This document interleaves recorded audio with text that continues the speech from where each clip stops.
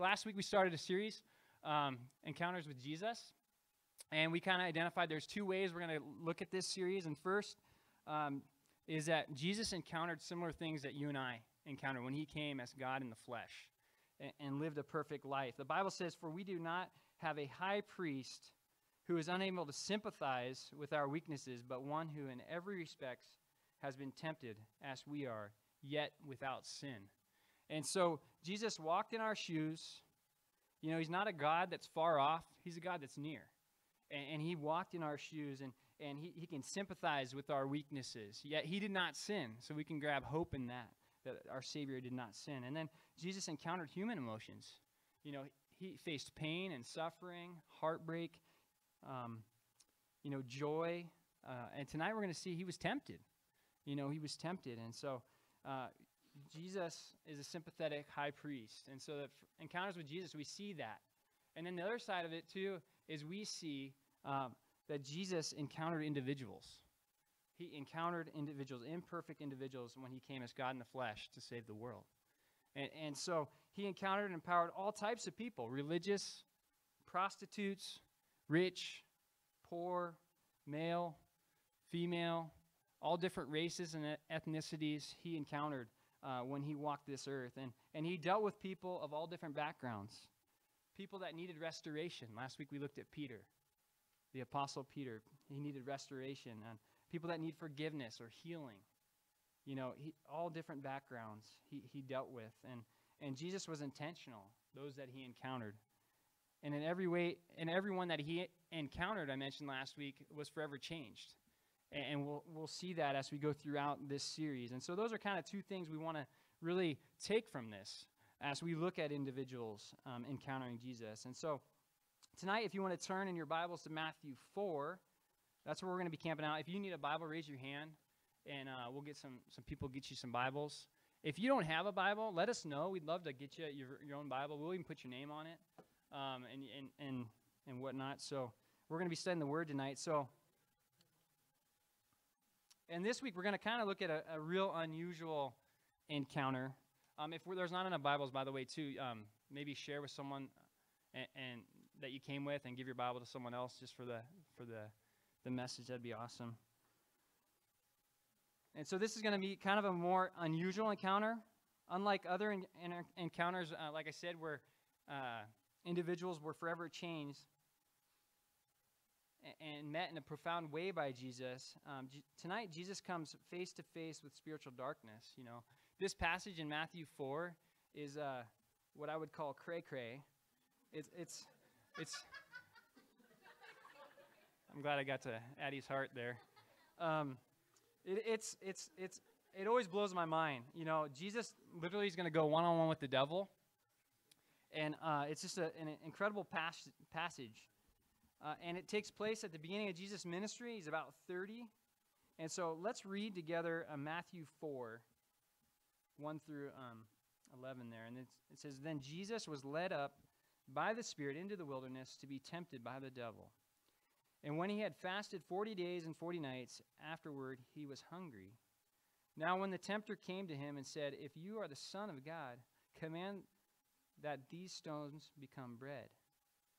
But he answered and said, 'It is written, man shall not live by bread alone, but by every word that proceeds from the mouth of God.'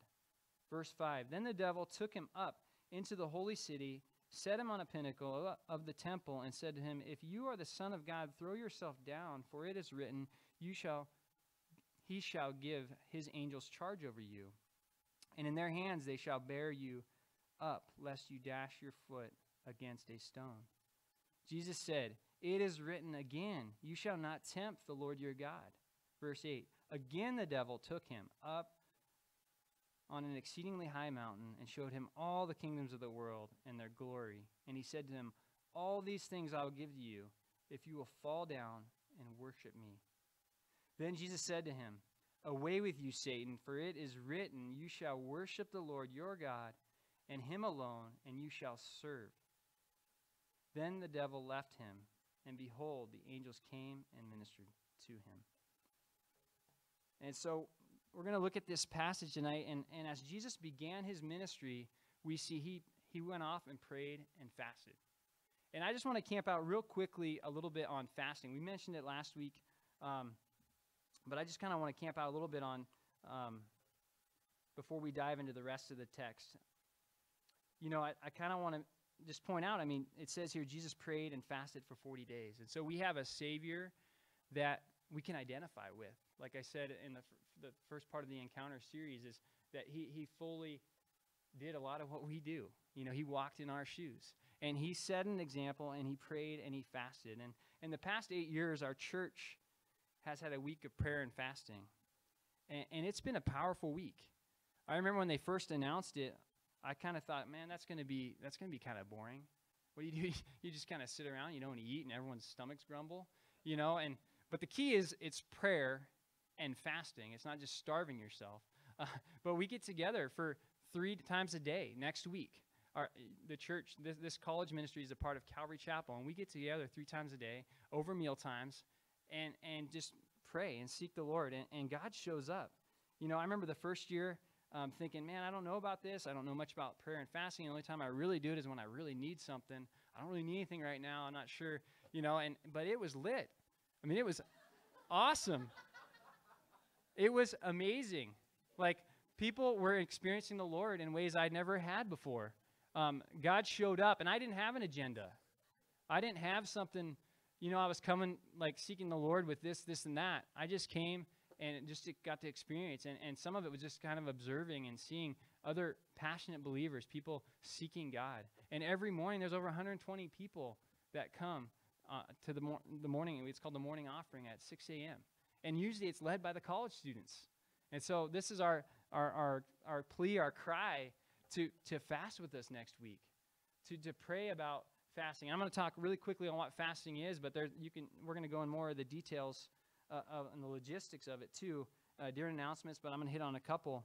But yeah, if you're wanting to see breakthrough, I really believe God wants to show up when we set a time aside and just seek Him. And prayer and fasting is to be part of the Christian life. You know, it's crazy. Like Jesus said in Matthew 6 in the Sermon on the Mount, he said, when you fast like this. When you pray like this. He didn't say if. He said when. It's to be part of what we do as Christians, as a believer. And some of you, I think, would really just benefit from just taking this time to set things down, turn down the dials of your life, and just set things aside and seek Him for a week. What better way to start 2017? And what fasting is, it's an intensifier. It's an expression of a spiritual hunger. I desire you, God, more than food. And that's the simplest form of it. And there's different ways that we can express that. You know, maybe it's a meal. Maybe you're fasting from sugar. Maybe it's just eating bland foods. There's things called the Daniel fast. There's different avenues and channels to fast. Social media. You know, like there's freedom there. But the heart is that we set things down, we lay things down at God's feet, and we just say, I'm yours. I want to hear from you. I want to discover what your plan is for my life. I just want to be ministered to. And some of you have some big decisions. Maybe you're a senior. You got some big decisions, some crossroads you got to decide. And what better, man, come fast with us. Come pray with us. You know, the week's more, it's really about the prayer meetings. It's really about praying corporately together.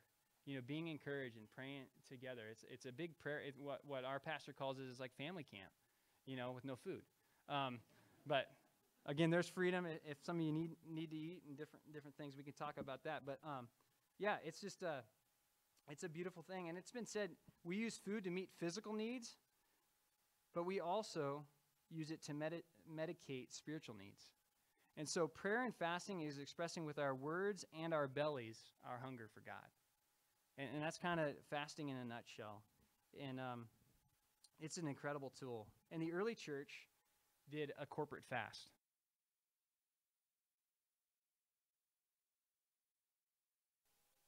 Like some of you that might be new. Some of you like grew up in the church and you're like, oh, okay, that's cool. I've heard that again. No, but like that's, you know, that's crazy. Like if the Lord is your Savior, if you've received Jesus as your Lord, you're considered a child of God. And you know you have worth and value in His eyes. It doesn't matter what your parents say. It doesn't matter what this world pumps at you. You have worth and value. And it says that you're his workmanship. Ephesians 2 says, you're his workmanship, created for good works. He's uniquely created you with a purpose. You know, he's got a call on your life. You're his workmanship. You're handcrafted by God. And often this is the very thing the devil attacks the most. How many of you feel worthless?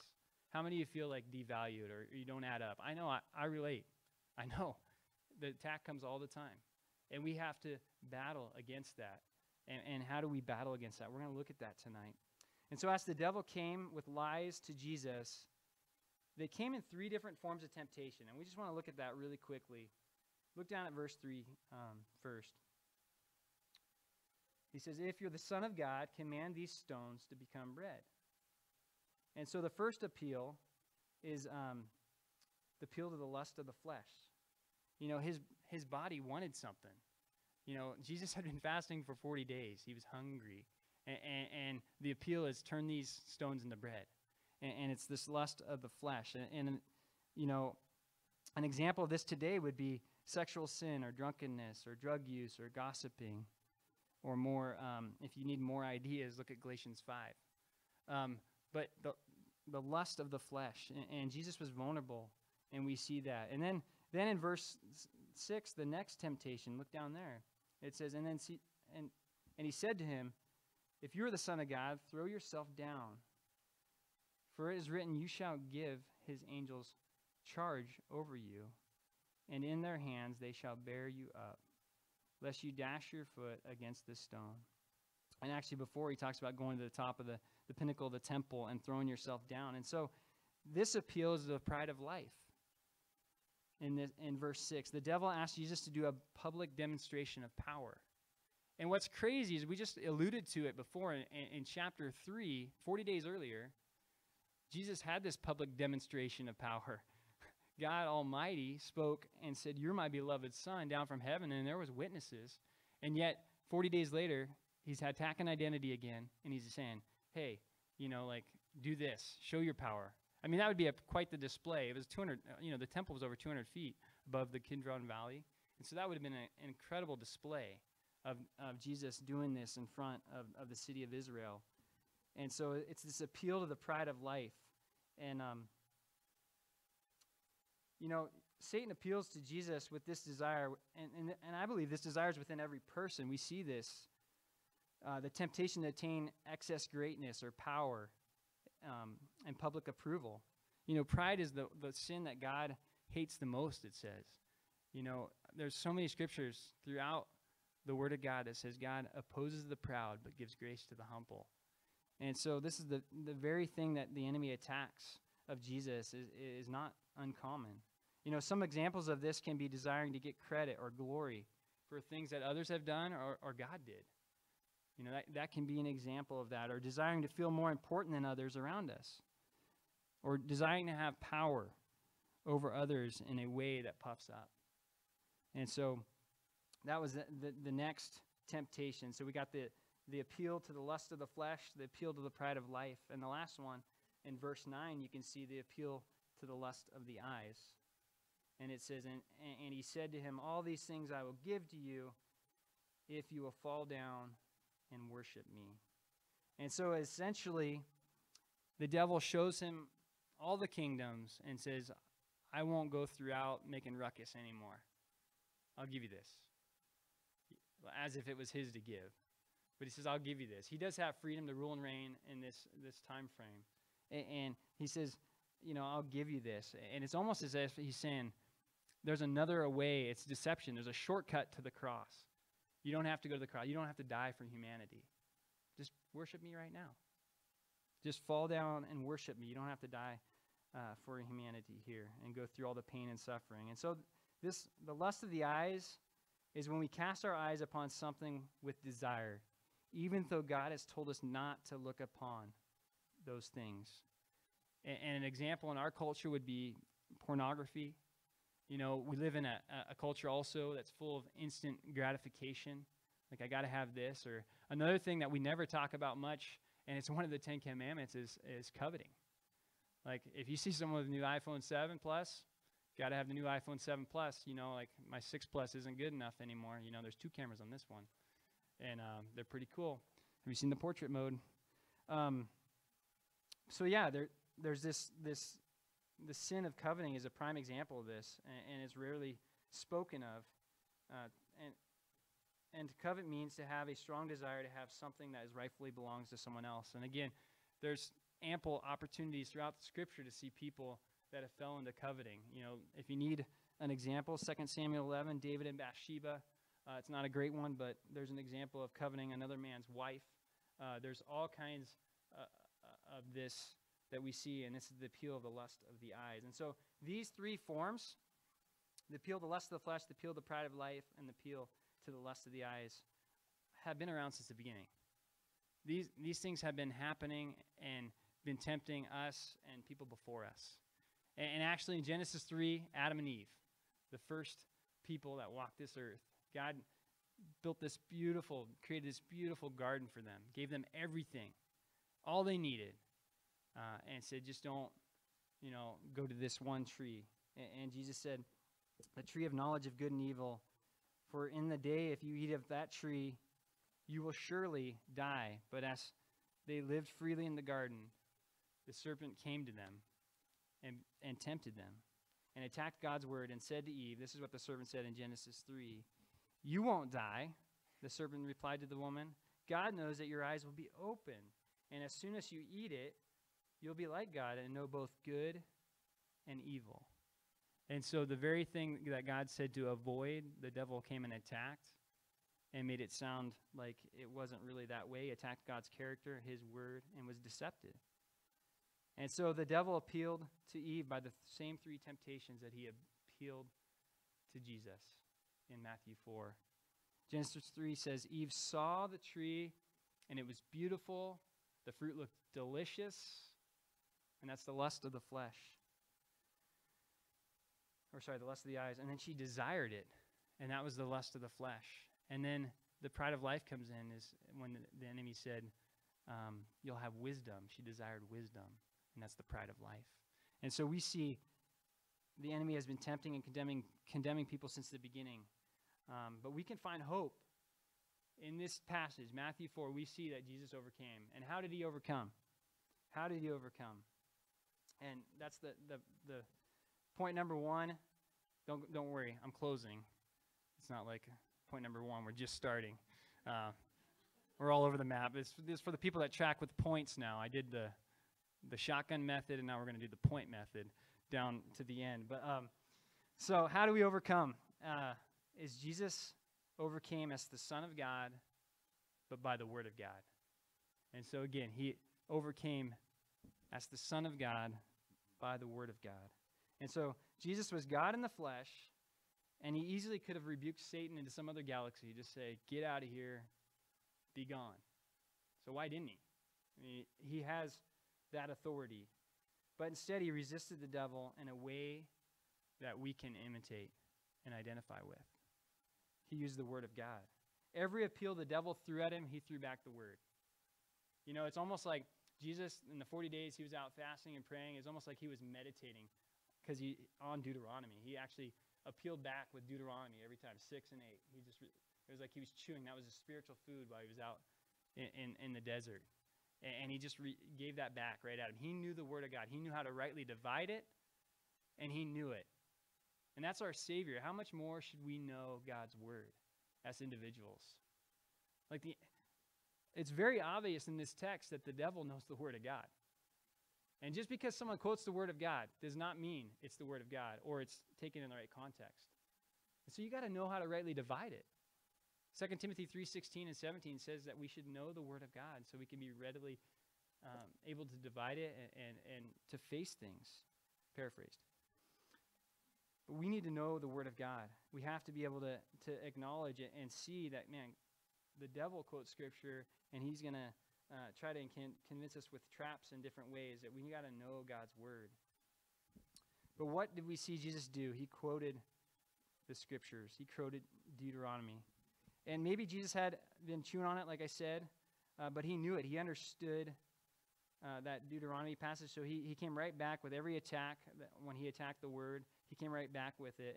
And even the word that Satan used was Psalm 91, and he twisted it, and Jesus could identify that. And so we see Jesus overcame temptation as the Son of God by the Word of God. And I shared last week, I just recently started going through the Bible app on my phone, and I actually was encouraged by our pastor watching him teach one Sunday in the chronological order. On my iPhone, I got the Bible app, and every day my 3 or 4 chapters, and it says you're on track. I just encourage you, just try something like that. For me, it's hard. I love old school Word. I love my highlighter. I love my system.